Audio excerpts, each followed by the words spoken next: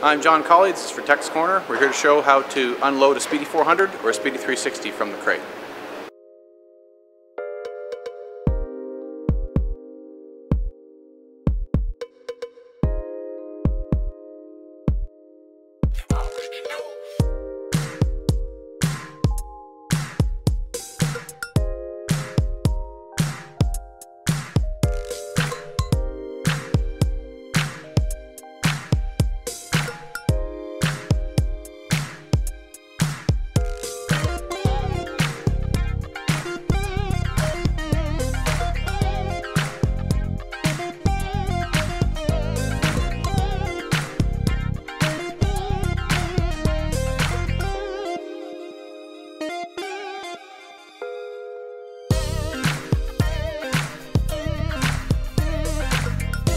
So to remove the foil wrapping that we use for sea freight, either pull on it by hand, or if you have a hook blade like this that won't damage the machine or scratch it, you can use this as well. Don't use an X-Acto knife or a box cutter or something with an exposed blade, as you may scratch the finish of the machine.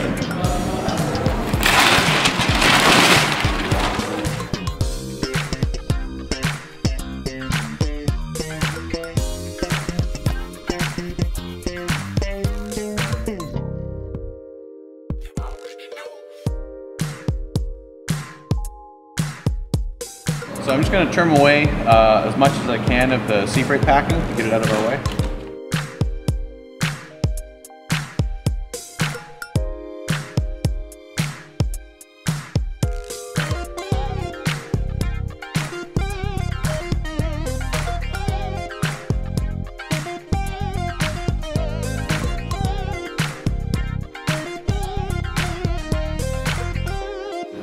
Beneath the machine, there are two ramps. These are used to take the machine off of the crate so we don't have to lift it.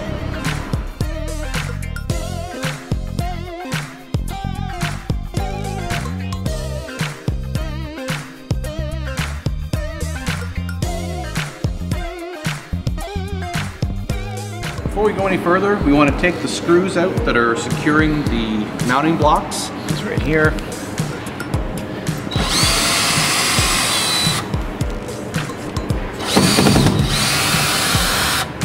On these crates, the blocks are used to take the weight of the machine off of the wheels. So what we need to do now is we need to get those blocks out of the way so we can wheel the machine off of the crate. We use one of the ramps as leverage. We stick it underneath the machine.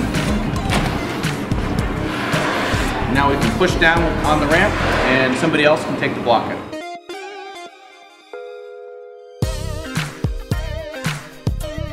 We want to repeat the process for all four corners so we get all the blocks out.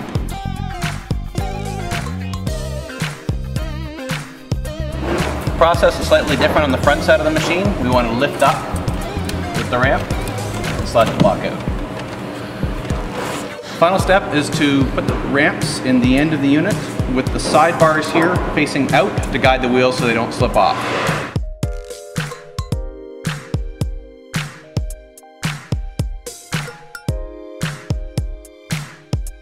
Now our Speedy 400 should slide off the crate, no trouble.